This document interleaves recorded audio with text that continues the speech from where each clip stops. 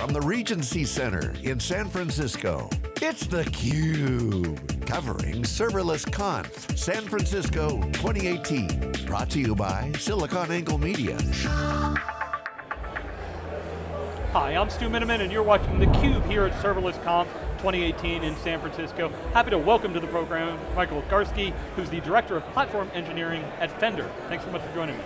Thanks, Stu. Thanks for having me on. All right, so luckily I don't need to introduce Fender because I think most of our audience will be familiar with Fender, guitars, music, all that stuff, but we're going to talk a little bit about the tech side. Okay.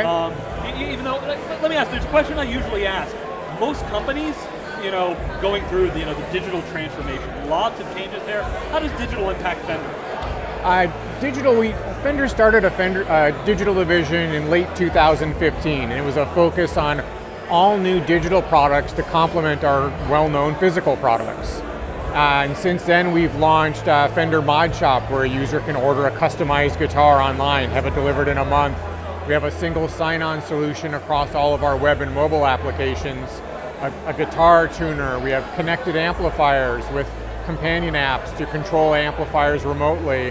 And our flagship product is Fender Play, which is an instructional app which allows the user to learn to play guitar, ukulele, and coming soon, bass.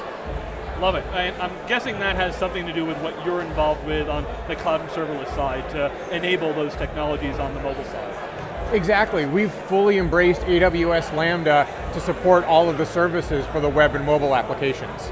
Okay, so A Cloud Guru is a training company, and we've talked to them extensively as to why serverless was a good fit for them and enabled them to do it. But bring us through what led to your adoption of AWS Lambda. Give us a little bit about what kind of technologies you were using before, and how you got to this solution.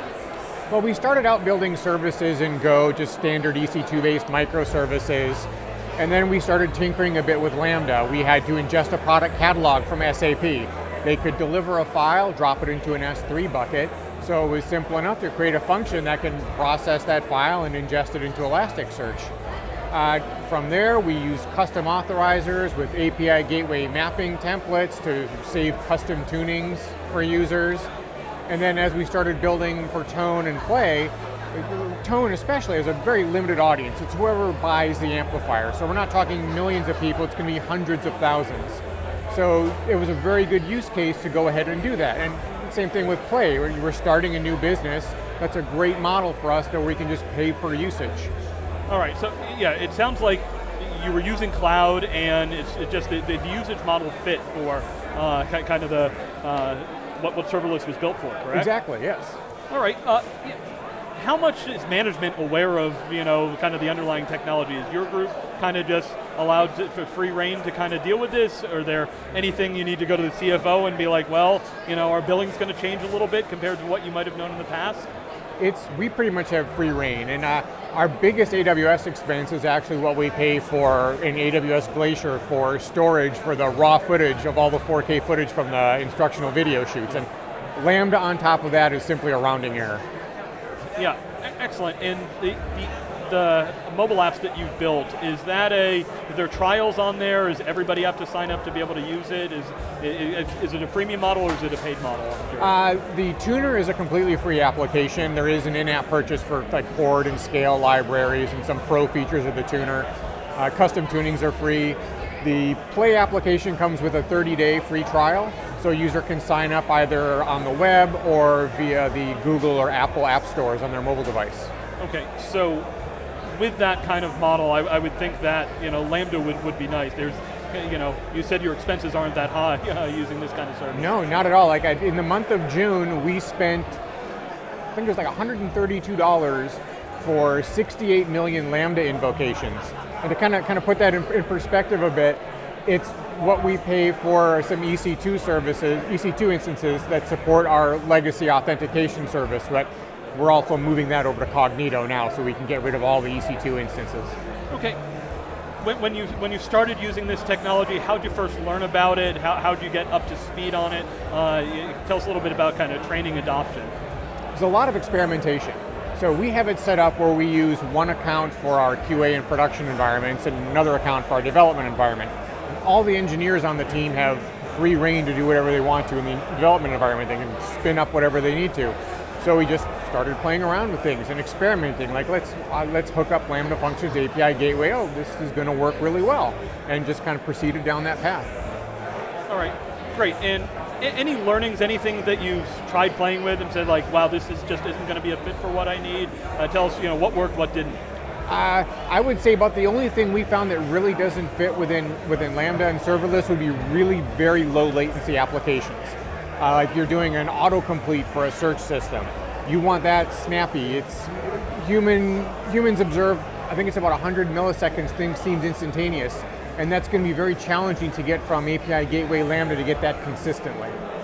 Okay, great. And you're speaking here at the conference. How'd that end up happening? What are you looking to share with your peers? I submitted a talk for a conference, and then Drew from A Cloud Guru approached me and asked me to submit, and to tell them I already did, so they went ahead and approved it. And I'm sharing what we've done and built at Fender Digital and sort of what we found as far as tools for monitoring, performance optimization, as well as some things to really be cautious of when you're dealing with Lambda, especially with regards to concurrency controls. Okay, great, and how have you found the show so far? You were at the keynote, got about 500 people here. Yeah, it's really interesting. I'd really like to focus all on serverless. You go to a lot of other conferences, there might be one or two talks that kind of focus on that. It's nice to have something completely focused in that space. All right, and from a maturity standpoint, are there things that you're looking for in the roadmap from Amazon? They've been baking serverless kind of into all of their services. Do you expect to stay on Lambda? Are there other services that kind of, FAS or serverless built into it that you might be using? We expect to stay on Lambda for the near term. We don't have any plans or looking at anything else like the Azure or Google Cloud functions. Well, our intention is to stay with AWS. They have a lot of other services. Their new machine learning services. We use DynamoDB quite extensively, and so we're probably going to stick with them. Yeah, but I said inside Amazon, they've been expanding their serverless portfolio as it was. Oh, yes. And I remember when I was at the show when Lambda was announced, and then it's Aurora with serverless underneath and all those. So do you expect to adopt some of those other services that have AWS serverless kind of baked into it as opposed to just using kind of the Lambda tool? Absolutely, especially we just mentioned the Aurora serverless model.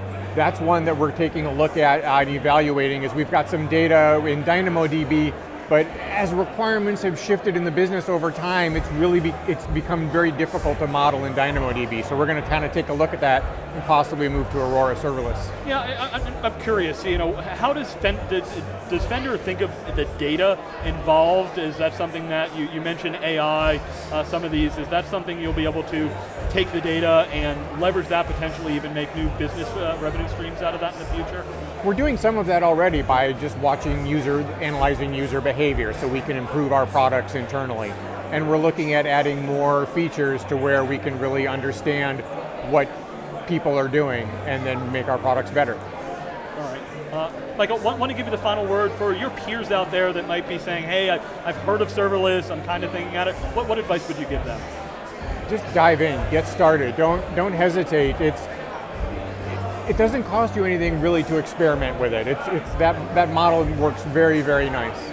Yeah, and it's one of the things that's great. It used to be you would take a lot of period of time and some big investment to be able to try a technology out, or maybe you'd get some demo, but serverless is pretty easy to get started with. Exactly, especially if you're using a framework like, say, serverless framework, or maybe using AWS's serverless application model that really helps as far as setting up all the resources that your function needs as well.